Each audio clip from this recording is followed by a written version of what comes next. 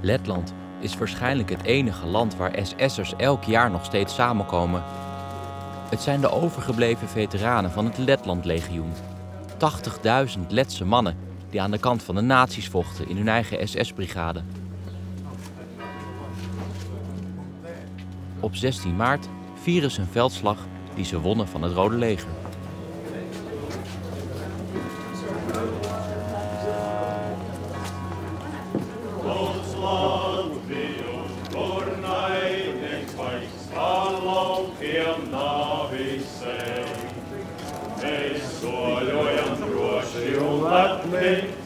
Un šautenes plecos ir mums, un senojo varoņu vārdi nāk līdzi kā mantojums mums. Mēs nāksim drīz Latvijā gaidi, un nesīsim brīvību tev, kas mums dārga, un mēs ejam un traucam un steidzam par vēlu, mēs nedrīkstam būt.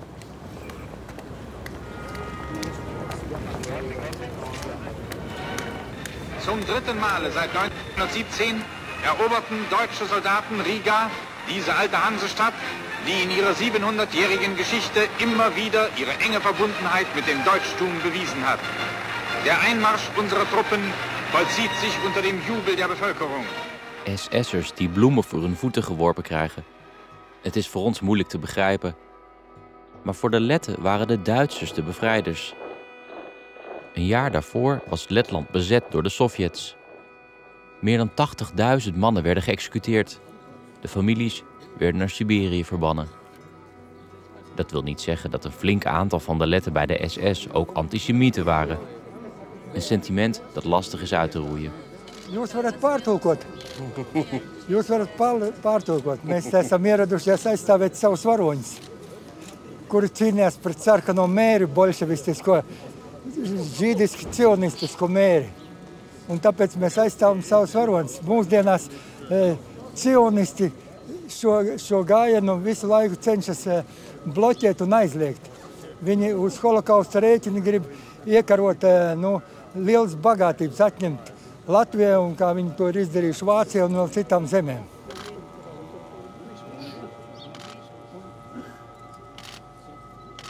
Are you a veteran? Yes, I am a veteran from the Latvian Legion. I am already 90 years old, over 90. So you were very young? Yes, I was 18 and 19. Do you remember that day when yes, when the Germans? I remember. Yes, perfectly. Were you together? Yes, perfectly. We all come out from the house because all the day we are afraid that we will be taken away. And every morning at 6 o'clock, then began the big deportations. Then I sit in my bed and hear cars are passing road, and then I waited. Did they come for us? Or not? And then the car did not stop, and they went away. Then I went to the school. Yes. So people were cheering. Yes. When the Germans were coming. In masses. Door dat SS-verleden worden de Letten consequent fascisten genoemd op de Russische televisie. Ruimte voor nuance is er niet. De moordpartijen van de Sovjets die eraan vooraf gingen, worden natuurlijk nooit genoemd. Vandaag op de demonstratie is de propagandamachine van het Kremlin weer actief. Dit keer met ludieke ongediertebestrijders.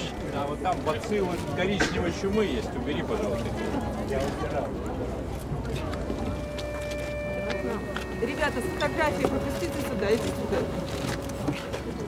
С той стороны особенно. Извините, вы можете... Это голландское телевидение. Голландское? Да. Ребята, проходите. Вы можете сказать, что на фотографии здесь? На фотографии изображена казнь, которую проводили нацисты, немецкие нацисты против других национальностей, особенно против евреев, но и против других тоже национальностей. То есть они их вешали в основном, ну, кого-то в газовую камеру, но вот здесь изображена казнь путем повешения. Ага. А почему там написано дезинфекция? Потому что несколько минут назад здесь по этой площади проходили новые латышские фашисты, и дезинфекцию мы проводим для того, чтобы очистить эту площадь от фашистской мрази, которая сейчас здесь была недавно. Вы в Лондон поехали, вы можете там командовать? Да. Не можете. И столько русских там, даже больше, может быть, чем в Латвии. И они не просят ни латышский, ни русский язык, ничего не просят. Маленькие сидит. Бессовестные русские народ, ну не все, ну почти все. Ko viņi grib, mēs esam fašisti. Kas es Мы не говорим, что здесь все русские плохие. Какие мы фашисты? Какие мы фашисты? А вот вы фашисты лезете в другую, лезете в другую землю. Евреи, это все делают евреи, это не русские. Евреи, теперь опять евреев в стенке. Все евреи, там русские не пришли. Дошли до главного. Евреи в стенке. В детстве, я помню, жиды только называли. Уже пол России евреи уничтожили. По Латвию. We are trying to show people that we are not communists and we are not Nazis, but we just honor our soldiers. So in that way we participate in this parade to make some answer to the Russian propaganda. Our goal is that they cannot show the march without showing our posters, and if they see these posters, then it's clear what we are about. Because then how are you portrayed in Russian propaganda? As a fascist. Mans vecais tēvs karu beidza Berlīnē 15. divīzijā. Tā ir mana goda lieta, un es saviem bērniem audzināšu to, ka jādod ir gods tiem, kas cīnījās, kas karoja pret коммунизму. А что вы думаете? Нам надо бояться русских? Jābaidās ir noteikti. Noteikti jābaidās un nedrīkst dzīvot eiforijā, ka mēs esam NATO un viss kārtībā. Nekas nav kārtībā. А как отношения между русские и латвийские? У нас нам делить нечего. Нам делить. А что нам делить? Ее пальто мне не нужно, моя шкура это тоже не нужно ей. А здесь вообще ситуация изменилась после случая в Крыму последний год? Конечно, не изменилась. А что нам? Ну, Крым. И боимся, чтобы не пришли сюда эти бандиты. Которые воюют на Крыму, вот хотя говорят, нету русские войска, там есть войска.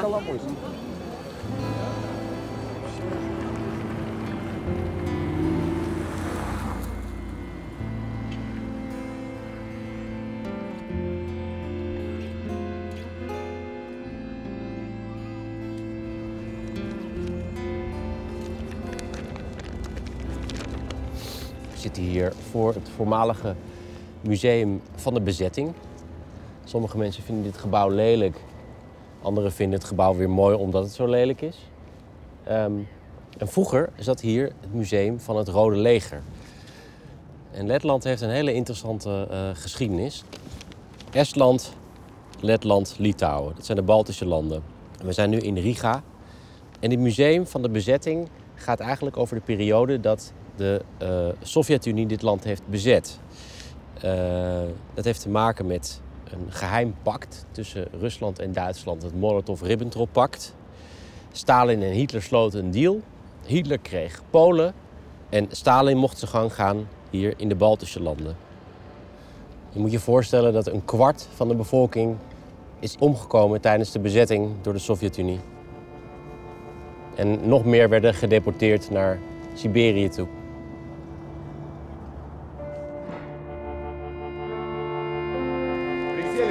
Присели. На корточку. До конца белая линия. Шагом марш. Анна, спасибо, Анна. Вперед шагаем. Раз. Спасибо, блондинка. Я не сказал два. Спасибо. Раз. Два. Блондинка. Прямо держим спину. Пятки, я сказал, на земле. Задницу оттопыривать не надо. Ты чё, богомол? Ты что? У меня проблемы сейчас. Проблема? Да. Проблема ты для этого общества. Потому находишься здесь. Een van de gevangenissen van de Sovjets is nu een museum. Niks aan het gebouw is veranderd. Je kan er een tour krijgen om te voelen hoe het was om gevangene te zijn. Compleet met verhoor en tegen extra betaling een overnachting in de isoleercel. Значит, 3 эти офицера приезжают, в одной из этих камер проводится судебное заседание, проводится на немецком языке. До рассмотрения дела отводится на каждого задержанного 5-10 минут. И после этого заседания 3 выхода из этой гауптвахты. Первый выход. Если вина тяжкая, через дорогу, там расстреливали. Второй выход. Штрафбатальоны на ближайший участок фронта. По первой атаке из 100 человек 0,5% живых. Третий выход. Концентрационные лагеря. Максимум, что проживают 3 месяца. Суточный паёк 150 грамм эзерцброд. Хлебозаменителя. Состоит из 80% древесных опилок и 20% мучной подборки. И 200 грамм воды. Это максимум, что вы получаете. 3 выхода, но рано или поздно исход один и тот же. Ноги вместе. Налево. И с левой ноги в 2 колонны. За мной, на 2-й этаж. Бегом. Марш! Давай, вещи. Руки на стену, сразу гробовая тишина.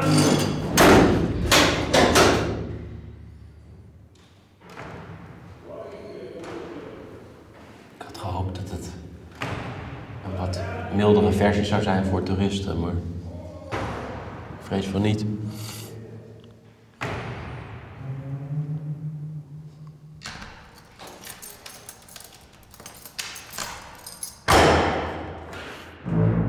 Бегом из камеры, марш!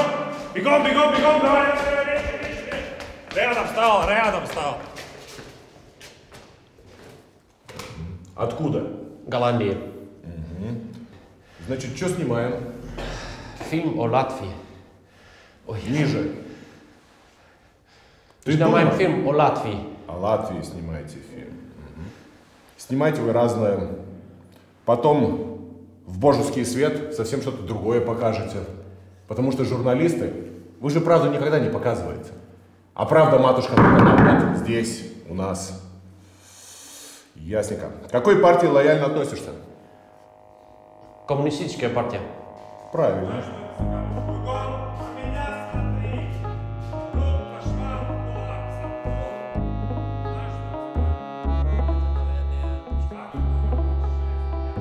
Как ты? Понравился?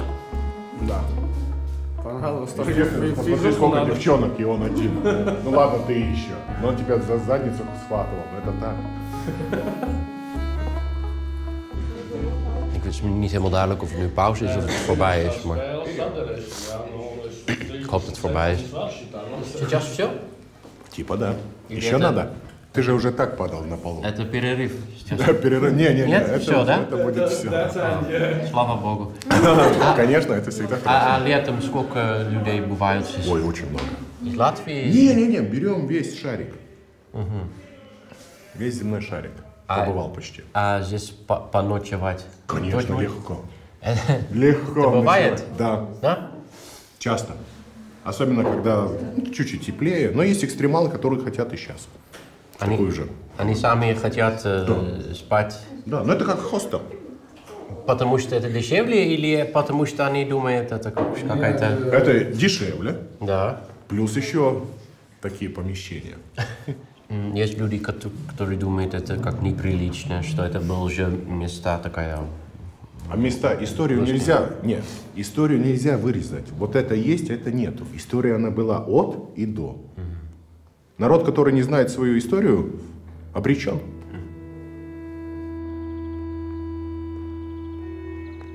Moet je je eens voorstellen, een tour door Auschwitz tot in de doucheruimtes aan toe. En toch trekt de gevangenis elk jaar duizenden bezoekers. Waarin Rusland het Sovjetverleden tegenwoordig wordt verheerlijkt, wordt het in Letland juist verbannen. De hamer en de sikkel zijn verboden symbolen. Van alle Europese landen zijn de Baltische landen de felste tegenstanders van het nieuwe Rusland van Poetin. This street during 20th century was called Alexanderstraße, then it was called Brīvības-iela, afterwards it was called Lenina iela, Adolf Hitlerstraße, Lenina iela, and again Brīvības-iela. Okay. Sandra Kalniete was een van de oprichters van het Letse Volksfront, die in de Sovjettijd streden voor een onafhankelijk Letland. Ze werd daarna de eerste minister van Buitenlandse Zaken. For the Dutch, it's so hard to understand that the Germans are, or essentially they were the ones that, well, at least gave you the freedom from the Soviets. Yeah, I'm born in Siberia. My mother, she was deported in 1941 on 14th of June. She was 14 years old. She spent 17 years in Siberia. When she returned back, she was grown-up woman, no youth, only hunger and devastation, and nothing. And of course, after that first year, when so many were killed and many were deported to Siberia, for our man, the fate was not known at all. Of course, Germans were accepted as liberators. It changed gradually during the war, but when Soviets came back, they were not accepted as liberators. They were accepted for what they were, a totalitarian regime as harsh as Nazi Germany. Occupiers. Yes. And do you think in the West we might be a bit too naive to think about Russia being a real threat to Europe? Because it's kind of dwindling now. It was last summer with the crash of the plane, of course, for Holland it was especially a trauma, but now it's already kind of, yeah. Actually, it was not last summer. The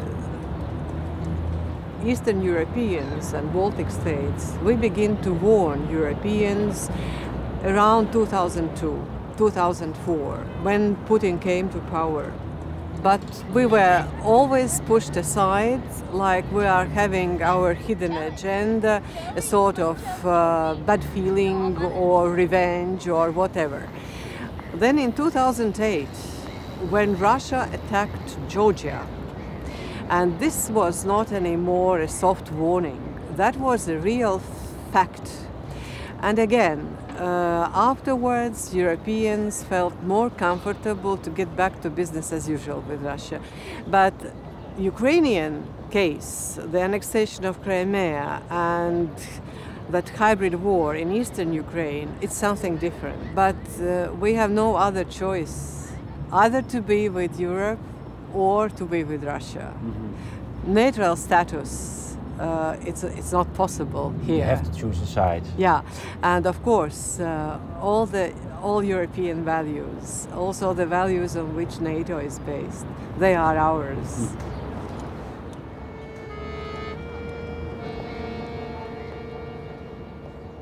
Jammer genoeg voor de Letten wonen er ook nog Russen in Letland, die er tijdens de Sovjetbezetting kwamen wonen. Veel zijn vertrokken in de jaren 90. Maar nog steeds is een kwart van de bevolking Russisch. In de hoofdstad Riga is dat de helft.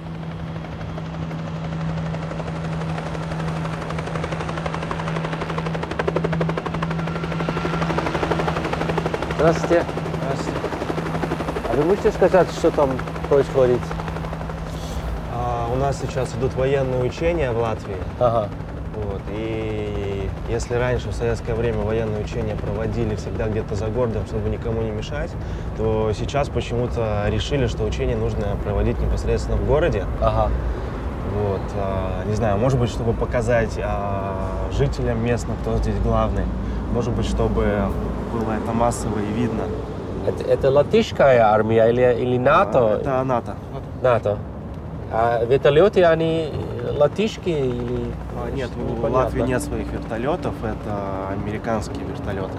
Американские? Черные ястребы. Ага. А что вы сами об этом думаете? Ну, я считаю, что это военная истерия, которую нагнетают в Латвии.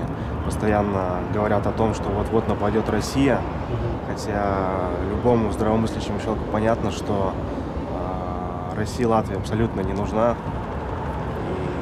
И это используют чисто для того, чтобы отвлечь внимание населения от таких насущных проблем, как безработица, массовый уезд жителей за границу Латвии, плачевное социальное положение большинства населения. Вот, остались у власти таким путем. Не надо бояться Россию. Да, Россию абсолютно не надо бояться. Вот. Россия никогда первая ни на кого не нападала. Что вы думаете об этом? Абсолютно согласен. Потому что Россия никогда не являлась агрессором и только защищала свою территорию, свои границы. Я считаю, что никакой угрозы вообще потенциально нет со стороны России. И это все специально нагнетается, чтобы расшатать межнациональный конфликт здесь. В всем постсоветском пространстве, в каждой из республик, особенно в Прибалтике, русское население стараются отодвинуть на второй план, сделать из них людей второго сорта, а тех, кто не согласен с текущей ситуацией, из них пробуют при помощи средств массовой информации делать каких-то радикалов, то есть вообще отдельный третий сорт, который даже уже не воспринимается адекватно теми же самыми русскоязычными жителями.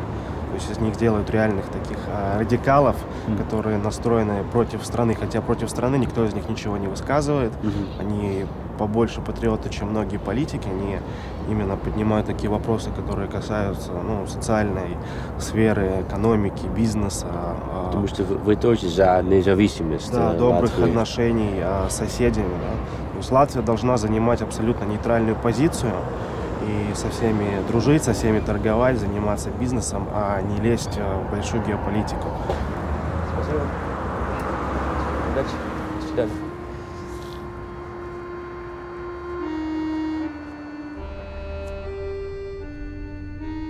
Hoe verder je naar het oosten reist, des te vaker je het Russisch hoort. Zoals in de stad Daugavpils. Deze Russen hebben er nooit voor gekozen om in Letland te wonen. Van de ene op de andere dag wonen ze niet meer in de Sovjet-Unie, maar in Letland. Wie de Letse taal niet leerde, kreeg geen Lets paspoort. Bijna de helft van de Russen heeft geen paspoort en is ook geen stemrecht. А вы сами из Daugavpilsa? Да, родился здесь. Ага. А родители тоже из Daugavpils? Да. Отца уже нет, мать на пенсии. Я потому что слышал много русских, они здесь переехали во время Советского Союза. Да, да. У меня мать до сих пор не гражданин. А я гражданин. А мать... Как это может быть не быть гражданином? А вот это не знаю. Она отработала всю жизнь на это государство, платила налоги. Ага. Вышла на пенсию. Да. И она до сих пор не гражданин. Значит, она не может голосовать? Да, да, да. Хотя всю жизнь платила налоги здесь.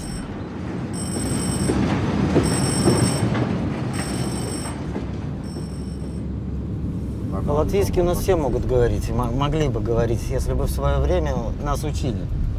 Ага. В свое время, когда я еще учился при Советском Союзе. Угу. Нас не заставляли и не принуждали, нам это как бы не нужно было. Угу. С языком ничего-то как бы такого страшного я не вижу. Угу.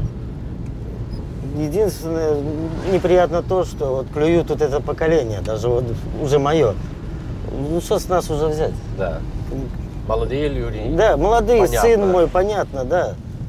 Пускай он начинал, он по-моему, где-то столько с 3-го класса начал на латышском учиться. До этого он на русском. Пацану было тяжело. Отучиться столько, и потом бах тебя сразу на латышке. Тоже было тяжело. Но он молодой, у него мозг. Он соображает, и как бы тяжело, но он переключился, все, он понял. А таких вот, как моя мать, чего было трогать?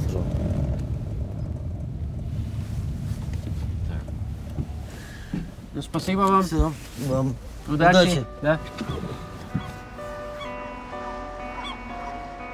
Hier staan de fabrieken die vanuit Moskou door de Russen werden bevolkt. De fabrieken staan er nog steeds. al zijn ze al jaren gesloten.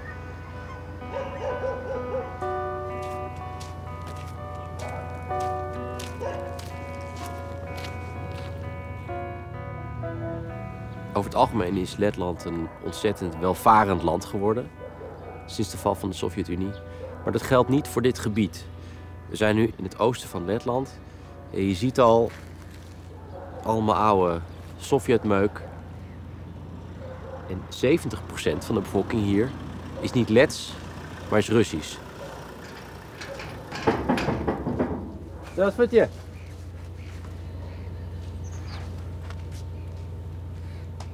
Hallo?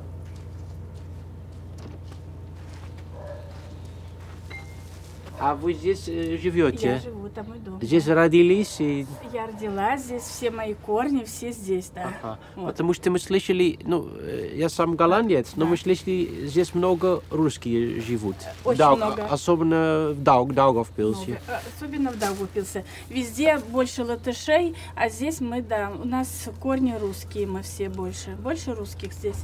А интересно, как вы, кем вы себя чувствуете? Русским, латвийским? Нет, я русская, и я по-русски говорю, хотя папа мой заканчивал латышскую школу, он владел полностью латышским языком. Я понимаю, но не разговариваю. Вот так. А вообще бывает как дискриминация русские?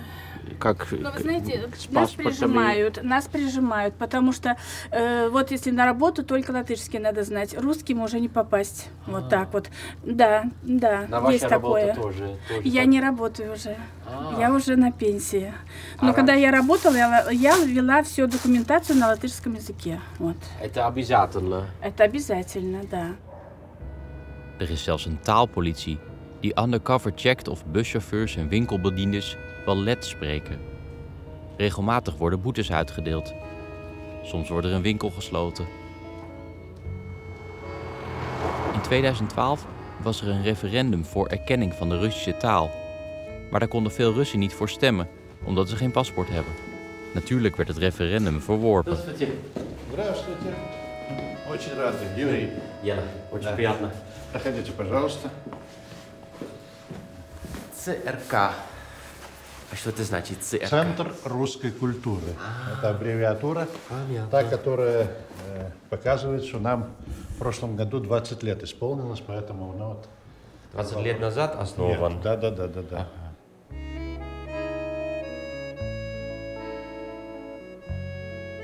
И вот, учитывая то, что наш город Даугавпилс никогда войны не обходили, потому что он занимает такое географическое положение. В это время российский был. Да. То город защищал бронепоезд целый, несколько броневиков, была целая флотилия катеров стояла у нас здесь на реке, и плюс танк. Это очень по тем временам мощное, но кроме всего прочего здесь был еще и аэродром.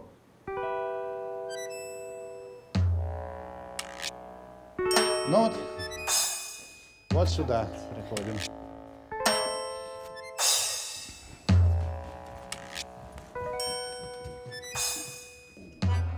Но это называется одним словом «гжель».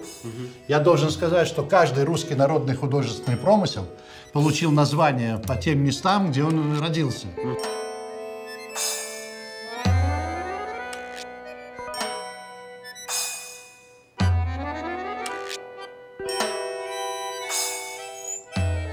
Понимаете, дело в чем, да? Вот зачем мы вот здесь вот вообще вот это все создаем? Для того, чтобы наших детей в первую очередь научить, какая великая культура у них за спиной. Чтобы они научились уважать эту культуру, любить ее, знать ее, конечно, безусловно. Если они будут знать свою культуру, они станут культурными людьми. А что вы думаете, в Риге есть, я думаю, музей оккупации? И что? Вы не против, что они называют этот музей понимаете, оккупации? У нас сейчас на государственном уровне все, да? Кто отрицает оккупацию, тот садится в тюрьму. Вот так. Поэтому... Это на всякий случай. Это нельзя, да? Это... Не, ну почему нельзя? Ну, я могу свое личное мнение сказать, но на камеру, извините, я этого говорить не буду. Потому что, я думаю, серп и молот — это запрещено здесь, да? Это символика Советского Союза, равно как и свастика фашистская. Это запрещено. Остальное все, ну, пожалуйста, почему нет? Ну, как ваше личное мнение об этом? Это же странно. Это не свастика, это не серп и молот. О фашистской символике я речи не веду, потому что фашизм есть фашизм, мы его не приемлем, все. Ну, а советская символика, ну, я не знаю, ну что.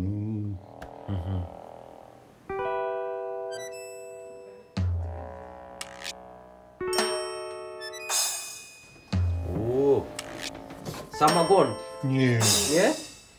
Нет. Нет, это настоящее. Это водка, настоянная на хрене. Это специальный такой напиток, да, как лечебный. Как это поможет? Это от простуды помогает, от желудка хорошо помогает. Да. Давайте за дружбу народов. Да. Пейте, не бойтесь. Een taalpolitie en mensen die bang zijn om zich uit te spreken. Het is slecht dat de Letten zijn onderdrukt, maar dat geeft ze nog niet het recht om dat zelf te doen. Een kleine groep Letten in Daugavpils komt regelmatig samen in café Artillerie, waar je alleen wordt geholpen als je in het Lets bestelt. Wat een beetje merkwaardig is in een stad waar 80% Russisch-talig is. In het Engels bestellen mag trouwens ook. Het komt goed uit voor de Amerikaanse mariniers die je hier af en toe tegenkomt. Ze zijn hier gestationeerd om Russisch te leren. Now on the streets I hear much more Latvian than I heard something like 15 years ago. Well, but still the majority here is. The majority is, Russian-speaking. but you know, times are changing. But, slowly but steadily. But actually, I don't know Russian language because around me are all speaking Latvian or English, of course. Okay.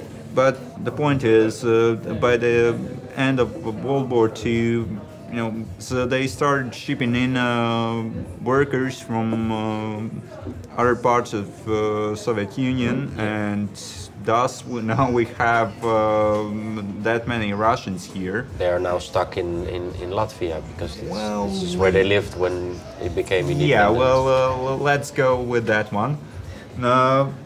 They're stuck, but they still haven't lost that sense of importance to them, right?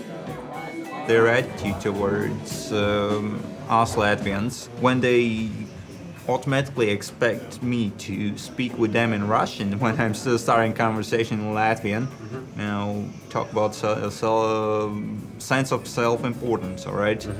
Do you think maybe in the West we might be a little bit naive?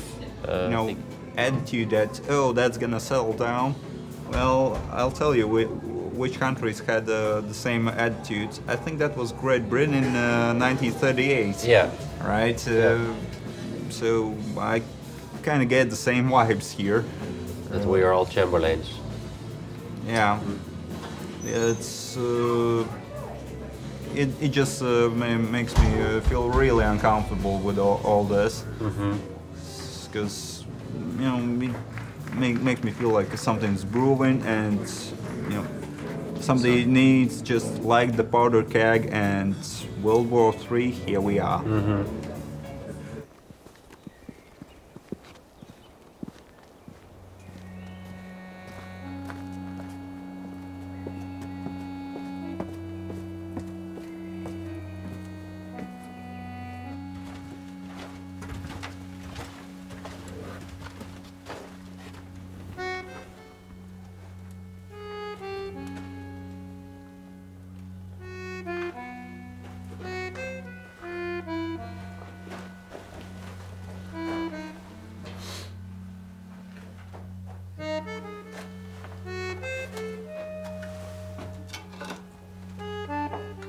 Het is een van de plekken waar de bosbroeders zaten. Dat zijn Letten en Litouwers en Esten die doorvochten na de Tweede Wereldoorlog.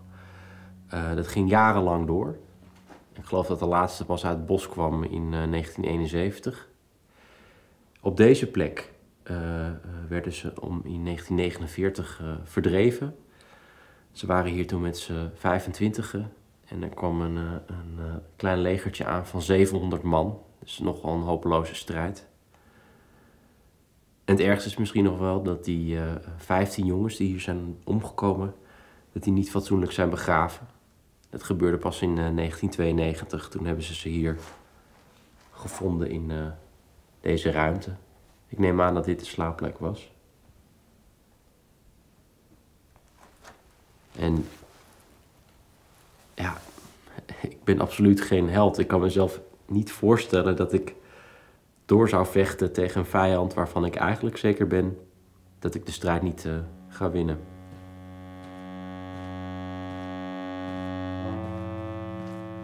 Maar vaak hadden ze niets te verliezen. Een flink aantal hadden in de SS gezeten en waren bijna zeker van executie of deportatie als ze zich overgaven. Modris Simanis is een van de weinigen die het overleefde. Ik begrijp de angst van de Letten goed. Ze zijn een halve eeuw onderdrukt geweest. En ze zullen dan wel bij de NAVO horen, maar in de Tweede Wereldoorlog hebben wij ze ook in de steek gelaten. Wat jammer is, dat ze door die angst de Russen discrimineren en onderdrukken.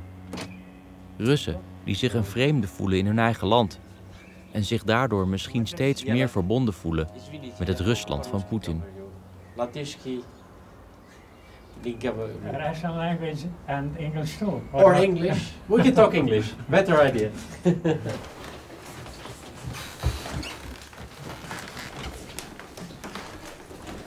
That's the most bunkers. Ah, we were there.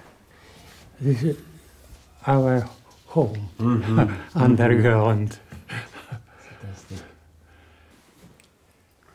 Tad bija zeme sasalusi. 17. martā mūsu aplēns zeme vēl bija sasalusi. Pienāca klāt, viņiem pēdas arī nepalika. Un tur jau viņi bija varbūt nolasījuši tos kokus jau iepriekšējā naktī, lai neuzkāp, lai mūsu sargs neizdzird. 5:30 sākās kauja un gandrīz 2 beidzās pēc pusdienas. Te jau ilgs laiks, te jau mums bija diezgan vairāki kritušie un vairāki ievainotie iekšā. Tad, kad vienalga turējāmies, cik mēs bijām 9 vīri palikuši no 24, kas sākās kauja. Vispār mēs bijām vairāk, mēs bijām 27, bet citi bija izgājuši kaut kur uzdevumā. Darīšanās. Nezinu, cik viņi tur uzlika tos toli, bet ar vienu pirmo grāvienu bija cauri visiem tiem 3 baļķu kārtām. Tādi baļķu kārtas bija tur 20 centimetri, 30 tā. 3 kārtas tā un tā bija. Visām tad bija cauris caurums. Sakās iekšā benzīnu, tecēja viss tur iekšā.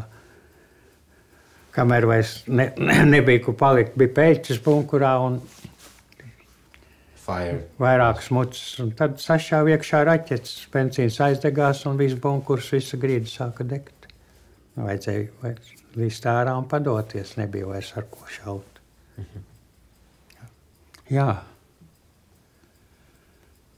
Tad, kad mūs izvelk ārā, kas varēja pats izrāpties, es pats varēju izrāpties rāpus, sarijas dūmus, bet saviem spēkiem, bet kurus nevarēja, tad viņi līd iekšā un izrauj.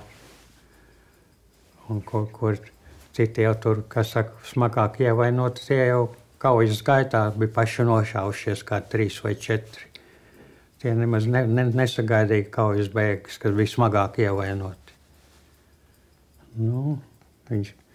Tie, kas varēja izlīst, viņi sauc, lai čeki sauc, lai lien ārā, kad nos nešaus, ko tur.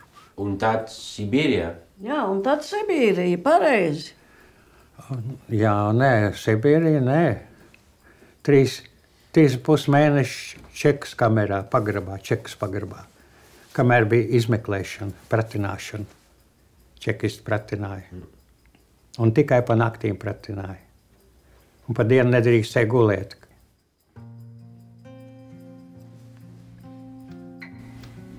Nu, Sibīrijā tu biji 15 gadi. 15 gadu un 5 nedēļas. Jā. Un kas tad šitas ir? Latviešu ordenis. Tas 3 zvaigžņu arī lielākais valsts apbalvojums, 3 zvaigžņu ordenis. Nu, tas ir tas, jā, mazais, kas tev ir, jā. Jā. Un te visādi nieki, tādi visādi. Jā, Liepājas monēta un visi visādi.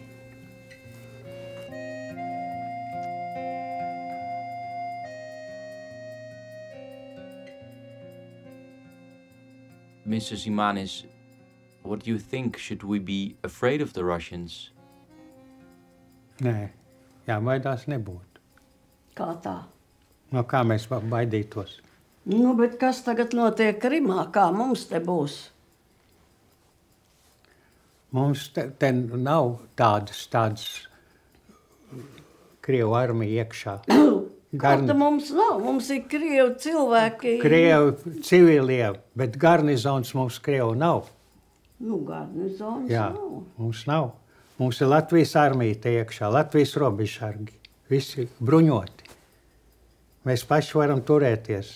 Mums nav Krievu armija iekšā. Ar ko mēs varam turēt? Kāpēc ne? Mēs to...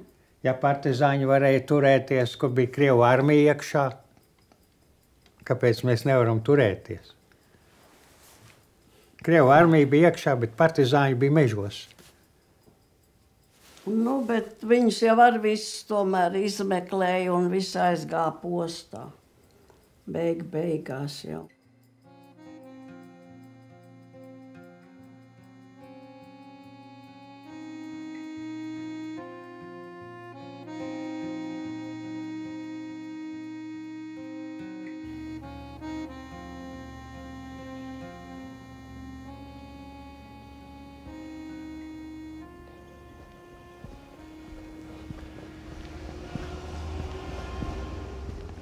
Thanks for watching the video.